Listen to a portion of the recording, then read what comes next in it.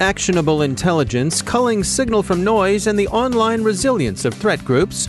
Ransomware hits a legal case management system. The city of Johannesburg continues its recovery from an online extortion attempt. The Raccoon information stealer looks like a disruptive product in the criminal-to-criminal market. Not the best, but good enough and cheaper than the high-end alternatives. And who's more vulnerable to scams, seniors or young adults? It's complicated.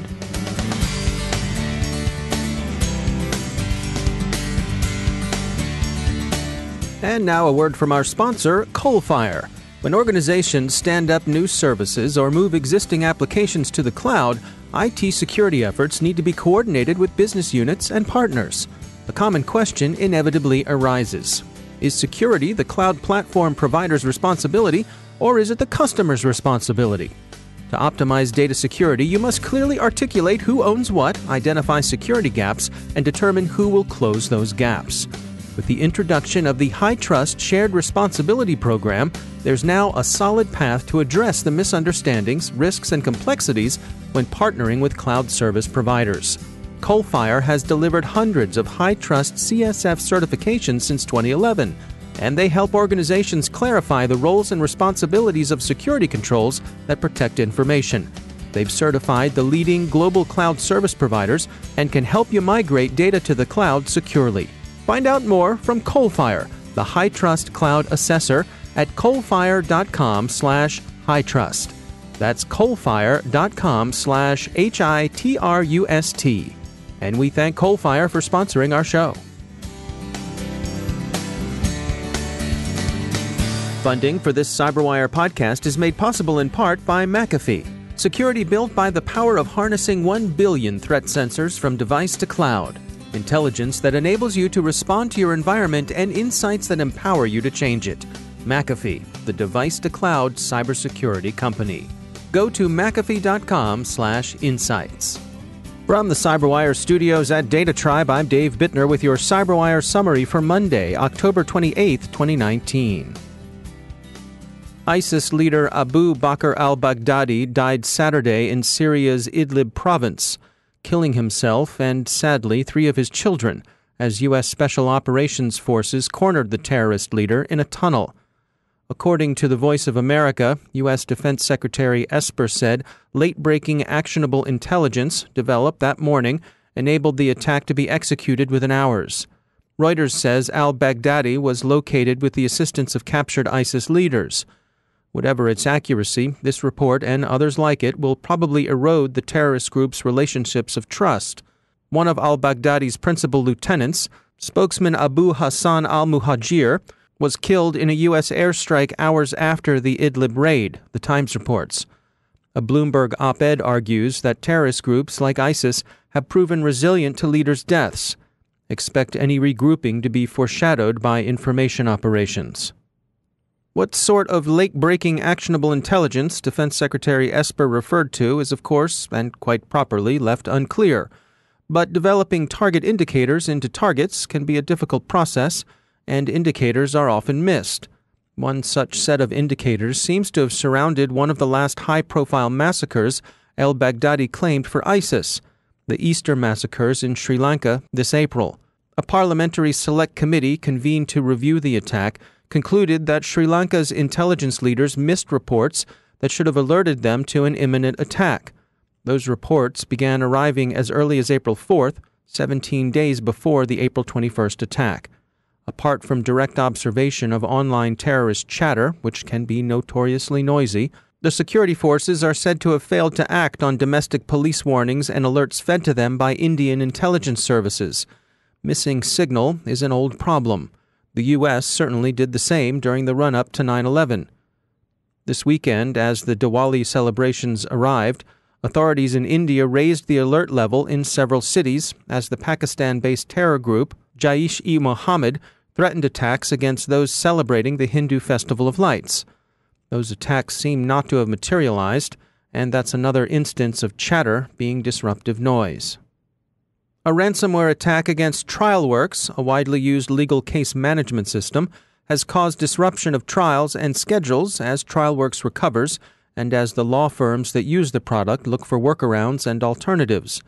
Bleeping Computer says the ransomware strain involved is so far unknown, but the attack resembles in some respects August incidents that involved GanCrab's successor R-Evil Sodinokibi. TrialWorks says it's decrypting the affected files, which has led to speculation that they went ahead and paid the ransom. The city of Johannesburg sustained a breach Thursday that led it to suspend most online services. The group claiming responsibility, the Shadow Kill Hackers, has said they'll publicly dump all the stolen data if they weren't paid 4 Bitcoin by 5 p.m. Johannesburg time today. That was 11 a.m. U.S. Eastern Time, so the deadline has come and gone. We don't have any word yet on whether the Shadow Kill Hackers have done what they threatened to do or whether Johannesburg has paid up. Here's what Johannesburg city staffers told SC Magazine was in the note they received. Quote, "Hello, Joburg City. Here are Shadow Kill Hackers speaking. All of your servers and data have been hacked. We have dozens of backdoors inside your city. We have control of everything in your city. We can shut off everything with a button. We also compromised all passwords and sensitive data such as finance and personal population information. Your city must pay us 4 Bitcoins. If you don't pay on time, we will upload the whole data available to anyone in the Internet." We note in passing that their style is like a somewhat less over-the-top version of Shadow Broker Ease, a scriptwriter's conception of broken English we confess we continue to miss. The attack was initially described as ransomware, but that may be misleading. There does indeed appear to be an extortion demand, but the disruption to city services appears to have been largely a precautionary measure taken by the city government itself, which tweeted that interruption of services were consequences of the investigation. The city said that customers will not be able to transact on e-services or log queries via the city's call center or customer service centers. Most services were restored over the weekend. The Shadow Kill Hackers made 2 threats. In addition to dumping the information online and telling everyone how they got it, they also threatened to delete all the data permanently. If that's more than an empty threat, it suggests they dropped a wiper into Johannesburg's network. Researchers at security firm CyberWire have offered their take on the Raccoon information stealer that's gaining black market share in the criminal-to-criminal markets. It's not sophisticated, but it's relatively cheap and easy to use, which makes it a classic example of a disruptive product. Raccoon is available for $175 to $200, and it's usually delivered via the Fallout or Rig exploit kits. Raccoon's native home seems to be the Russian criminal underground. It began as a password stealer, but has expanded into other forms of data theft. And finally, who's most gullible with respect to online scams? Specifically, which age cohort is likeliest to take the fish bait, and who's more predisposed to spit the hook? Well, the U.S. Federal Trade Commission has reached what will be for many a surprising, counterintuitive conclusion on the matter. You may think that the proverbial grandpa and grandma are likelier to fall victim to phishing scams than others, but no. Actually, people over 60 are less likely to take the fish bait than are younger adults, particularly millennials. The FTC's recent report on protecting older consumers reached that conclusion. There is a downside, however. While older adults are less likely to fall for scams than are the young adults, when seniors do bite on the fraud, their losses tend to be higher. Those over 80 seem to take the biggest hit per scam. So everyone, young or old, click with caution and read with appropriate open-minded skepticism, which is good advice at any age.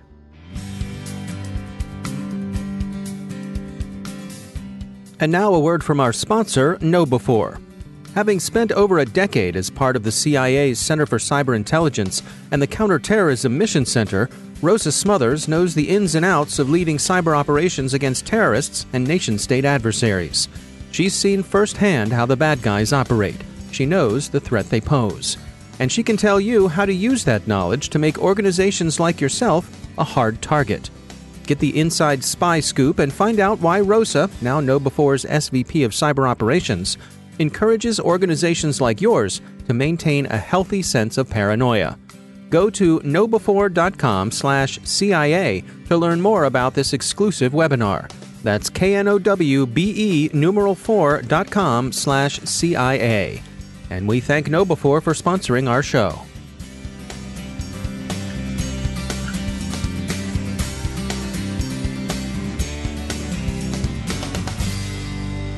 And joining me once again is Joe Carrigan. He's from the Johns Hopkins University Information Security Institute, also my co-host on the Hacking Humans podcast.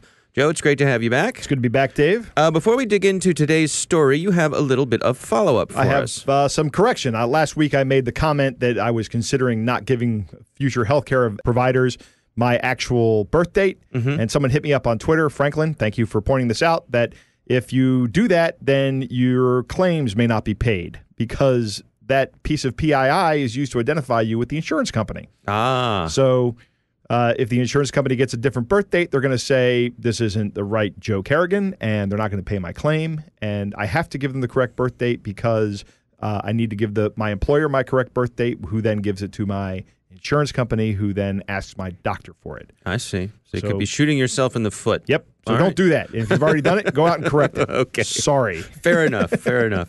Well, this week we're talking about a story that came by from ThreatPost. This is from Tom Spring, and it's titled, 15 Years Later, Metasploit Still Manages to Be a Menace. A menace. I don't like that term. A menace. And a useful tool for penetration testers. Yeah, well, before we dig in here, just a quick overview on what is Metasploit for folks who may not be familiar with it. Metasploit is a framework. I'm not intimately familiar with it, but it is a tool that you can use to penetrate networks. It comes pre-bundled with a bunch of known exploits.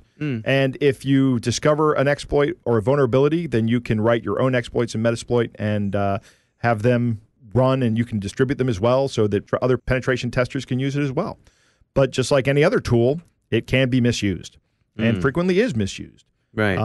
When you hear the term script kiddie, these are generally people who are learning to use Metasploit and running very simple attacks against other targets that may not be protected against it. And there is even a graphic user interface called Armitage for the Metasploit framework. I see. So it makes hacking very easy. But that's the intent of the tool it was designed by a guy who was a network administrator and had to do all this other stuff along with test the security of his network. So he automated the process of testing the security of his network. They built a tool to make his own job easier. Yep. Shared it with the community. Yep. And of course, any tool can be used for good or bad. Right. So what are they getting at here with their with the notion that it could be a menace? They're talking about a particular technique that Metasploit presents called Shikata ga nai, which is Japanese for nothing can be done. And what it does is it makes your exploit polymorphic, so it's very difficult to see it when it's coming in through your network. So detection systems are less likely to find it, and the exploit is more likely to be successful. So it's doing some encryption, some scrambling of what your it uses software will be looking for. It uses something called XOR encryption. It's a very basic type of encryption. It is good, and actually it's technically unbreakable if you have a long enough random key. But those keys are one-time use keys. It's effectively a one-time pad cipher. So XOR is a bitwise operator, which means that if you go through a string of bits one at a time, you can encode them with a key. But the great thing about it is that you can decode them with the same operation in the same key.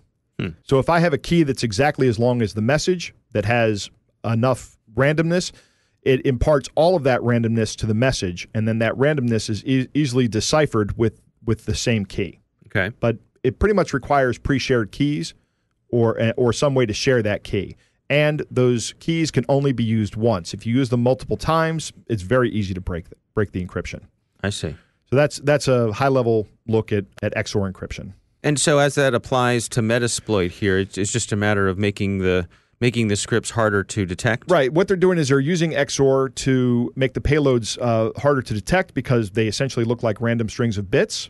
And then once the payload is in the target system, it's trivial to decrypt it if the software has the key. All right. So, I mean, overall, Metasploit, valuable tool. But just like any other tool, it's going to have bad uses and people that are very good at using it. And there are people out there that are remarkably good at using this tool. A lot of them are on the good guy side, but a lot of them are also on the bad guy side. Yeah. All right. Well, Joe Carrigan, thanks for joining us. My pleasure.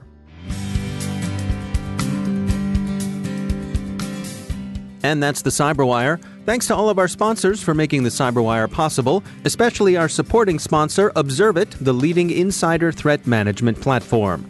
Learn more at observit.com. Don't forget to check out the Grumpy Old Geeks podcast, where I contribute to a regular segment called Security Ha. I join Jason and Brian on their show for a lively discussion of the latest security news every week. You can find Grumpy Old Geeks where all the fine podcasts are listed. And check out the Recorded Future podcast, which I also host. The subject there is threat intelligence, and every week we talk to interesting people about timely cybersecurity topics. That's at recordedfuture.com/podcast. The CyberWire podcast is proudly produced in Maryland out of the startup studios of Data Tribe, where they're co-building the next generation of cybersecurity teams and technology.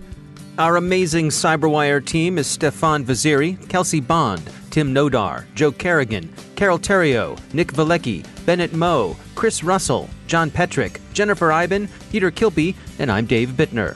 Thanks for listening. We'll see you tomorrow.